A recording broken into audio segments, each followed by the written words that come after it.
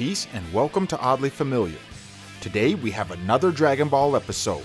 In our previous Dragon Ball episode we covered only games from the Budokai series, but in today's episode we will sprinkle in a little bit more.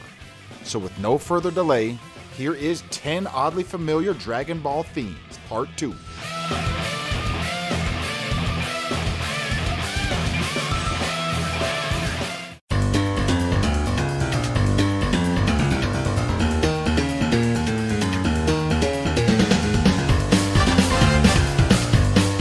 In at number 10, we have Dragon Ball Z Ultimate Battle 22, Zarbin's theme.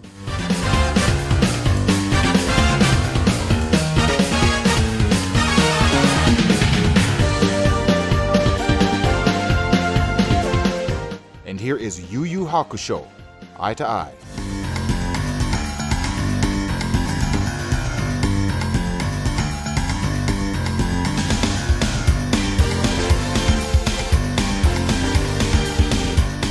Our first up today has a similar piano riff to start out both of the tracks. The tempo is a little bit different, but not by much. After the initial intro, the tracks do go off in their own directions, with the main difference being the Yu Yu Hakusho song has lyrics, while the Dragon Ball track is just an instrumental. Yu Yu Hakusho aired in Japan from October 10th, 1992 until December 17th, 1994, while Dragon Ball Z UB22 came out on July 28th of 1995. I do believe this one comes from a sample library, as they are that similar. One is just chopped up a little bit more than the other.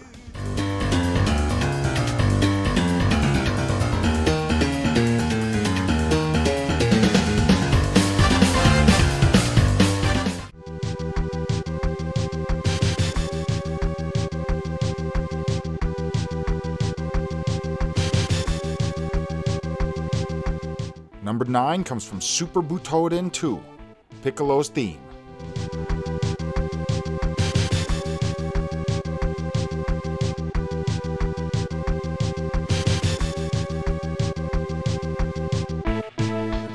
And that one is kinda obvious, the James Bond theme.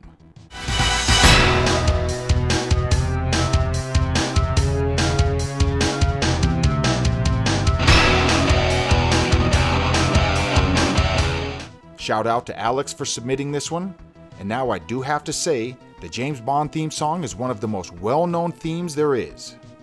You can't just take a piece of it and expect people not to notice. Just don't call it the 007 theme, or Bond himself may have to correct you. And he is right.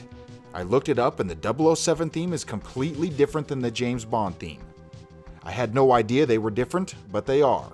Just a quick fun fact for you.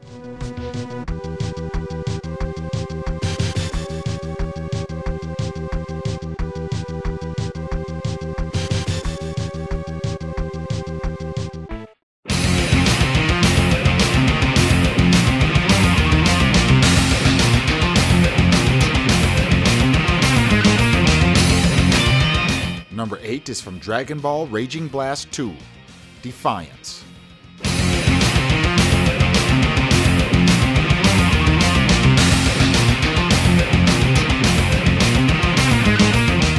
And here is Disturbed, Just Stop.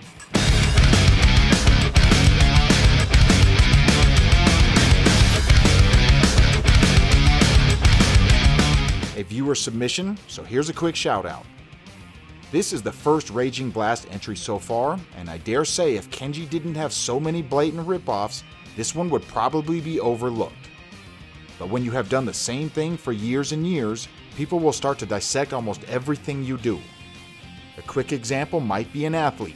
Let's say you have a player that is known for being a bit dirty or pushing the limits.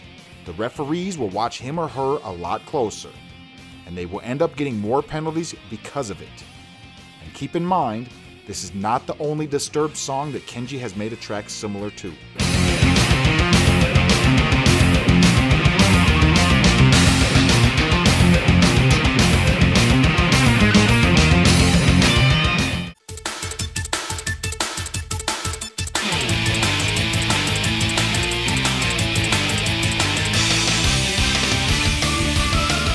Lucky number 7 comes from Dragon Ball Z Budokai Part 3, Hurricane Challenger.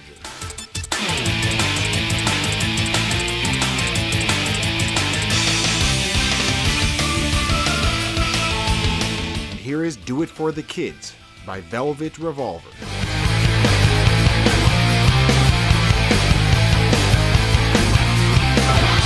Another viewer submission, thanks to Mad Dash for this one. The similarities would be in the rhythm guitar, and it may not be exact, but that won't stop us from talking about it. It's similar enough to be compared, but probably not going to get anyone sued. Do It For The Kids was released on June 8th of 2004, and Budokai 3 a few months later on November 16th of 2004. Plenty enough time to hear it and put it in the game.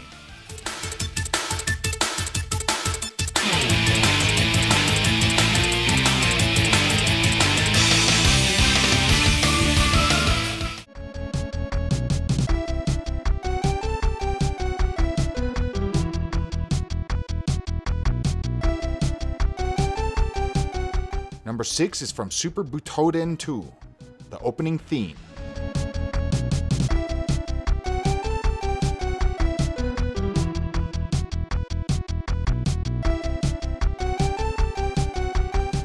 Let's compare that to the Beatles, Eleanor Rigby. Look at all the lonely people. In one of the more popular similarities, we have had quite a few comments suggesting this one. And it is in there. The 16-bit quality may disguise it a little bit, but if you slow the NES one down just a little bit, you may start to hear it even more. Here's a quick sample of it slowed down with some of the Beatles song mixed in.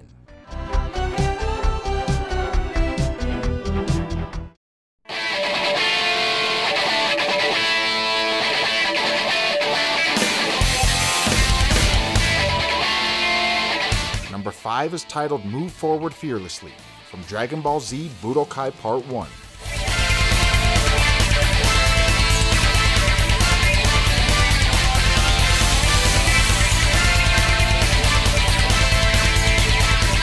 And here is Stradivarius, Glory of the World.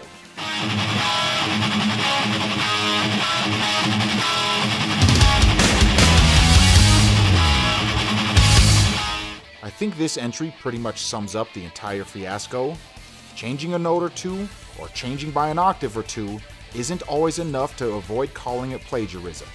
This may not be 100% exactly the same, but that's not what plagiarism means. And that's a subject for another video. So let's get back to our Oddly 10. Kenji has obviously heard of Stradivarius, as he has many theme songs that just happen to sound almost exactly like some of the band's songs.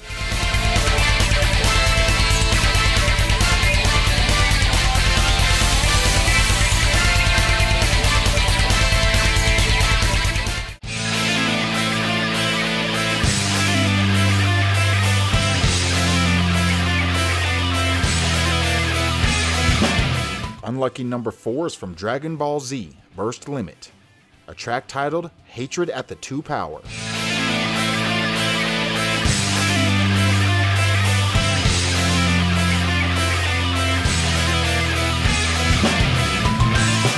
And now, Bullet for My Valentine, Just Another Star.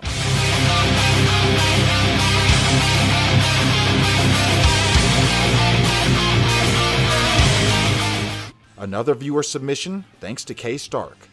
This is our first entry from Dragon Ball Z Burst Limit, and combined with the other Super Nintendo tracks we have heard, these melodies are starting to come from all sorts of different sources. This game was released in 2008, 4 years after Budokai 3, and 15 years after Butoden 2. Just proving Kenji borrowed melodies for almost 20 years before being fired in 2011.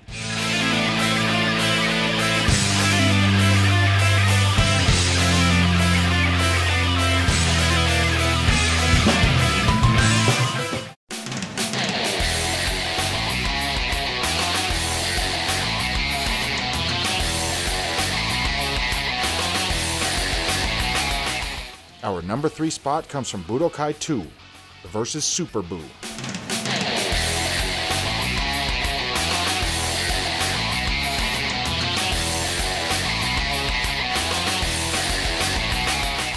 And now Rush, Spirit of the Radio.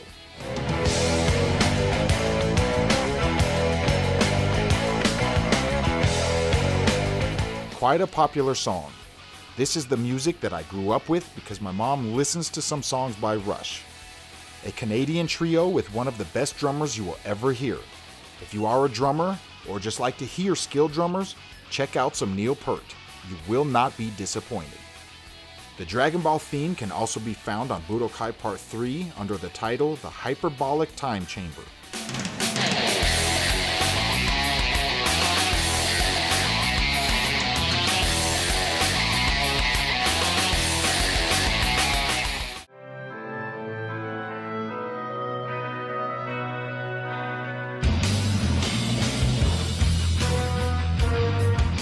Our number 2 entry is from Dragon Ball Xenoverse Beta.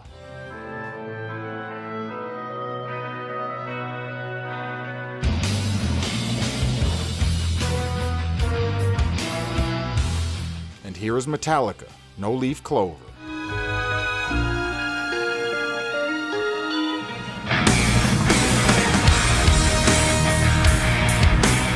Now this is the newest one on our list, and it comes from 2015. And it's not even Kenji Yamamoto. Submitted by Alpha Proto and T-Dark987. The difference in this track and all of the others arranged by Kenji is the fact this melody was removed before the game made its retail debut. It only appears in the beta. Maybe it was just a bit too similar, and people might pay a little bit closer attention to their music knowing they had issues before. It was best to remove it and not have to face any questions, even if it wasn't done on purpose.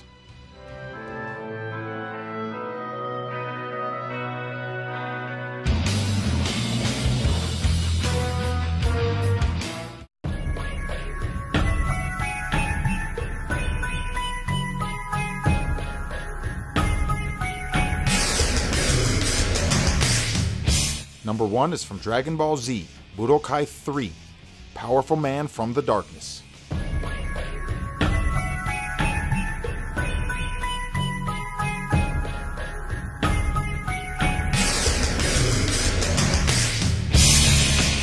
Now let's compare that to X-Men Legends, Sentinel Lab, Action.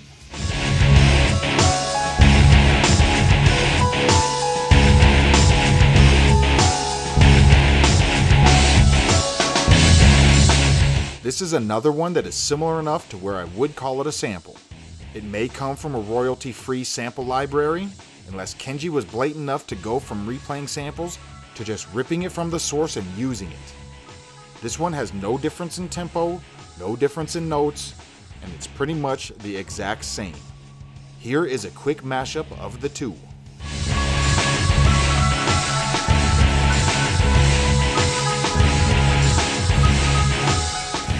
As you can hear, that is the same.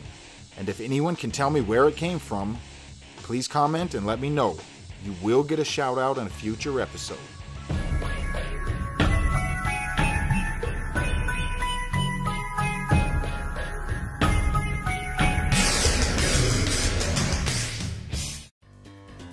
So I just want to close this video out by saying some of these could be overlooked if he didn't do it for 20 years straight. I'm sorry, but when you develop a reputation, people will look even harder for it. It didn't happen out of nowhere, and there's a reason why that's your rep. So anyways, I am currently putting together the next Dragon Ball episode. Kenji has that many. And quick shout out to gold level patron, BearSona11. Until the next episode, I am ICC. Thanks for watching. Peace.